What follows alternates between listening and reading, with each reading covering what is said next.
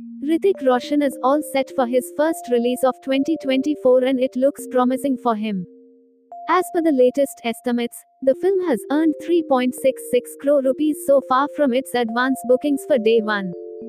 Fighter will be released on January 25th. A Siddharth Anand directorial, Fighter brings Deepika Padukone and Hrithik Roshan together for the first time.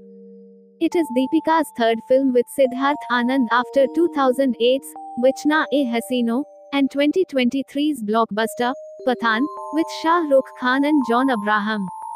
On the other hand, Hrithik and Siddharth have previously collaborated on films like Bang Bang with Katrina Kaif and the action film War with Tiger Shroff.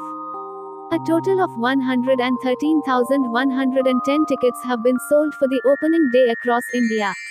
Maharashtra, Karnataka, Telangana, Uttar Pradesh, West Bengal and Delhi are leading with a maximum number of advance bookings in all formats.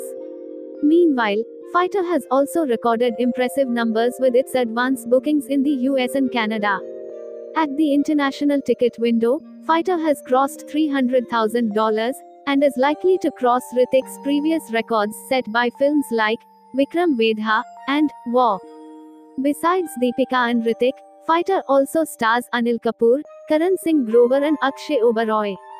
Backed by Viacom 18 Studios in collaboration with Maflix Pictures, the film will be released on Republic Day Eve. Fighter is said to be a tribute to the sacrifice and patriotism of the Indian Armed Forces.